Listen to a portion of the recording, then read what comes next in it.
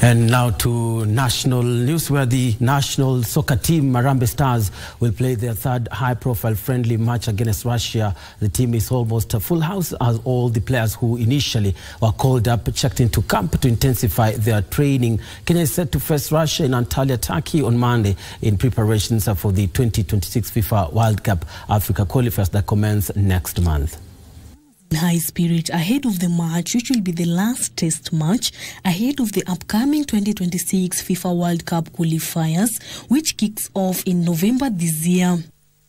The team is nearly full house as all players who were initially called up checked into the camp, except Johnston Omarwa, who is expected to join the camp in Turkey on Friday.